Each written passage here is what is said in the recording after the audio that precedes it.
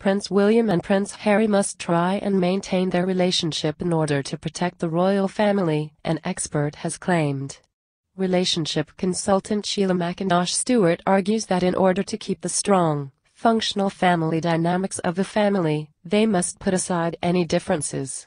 Speculation surrounding the tense relationship between the two royals has spread wildly since it was announced that Harry and his wife Meghan Markle, the Duchess of Sussex, would be moving into Frogmore Cottage. They moved into the space after sharing Kensington Palace with Harry's brother William and his wife Kate, the Duchess of Cambridge. And now Ms. McIntosh-Stewart says the siblings need each other more than ever. She said, "They are brothers, like any others.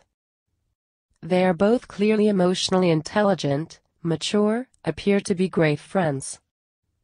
They will undoubtedly be fully aware that they each play a key role in each other's social and personal support networks.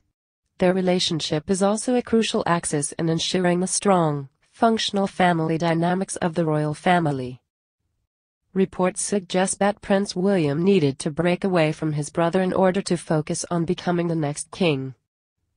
As Harry is now sixth in the line to the throne, he must also continue his own path, including become a father. Meghan and Harry will soon have a new team of staff with offices based in Buckingham Palace, funded by the taxpayer. They recently moved into their new home as they prepare to welcome their first child to the world. The baby is due in April. The Sussexes will also be hiring PR guru Sarah Latham, who previously worked for Bill and Hillary Clinton as head of communications. The new royal household is likely to start operations after Meghan gives birth to her first child in the spring. What do you think? Share your thoughts in the comment section below and don't forget to subscribe to get instant news update.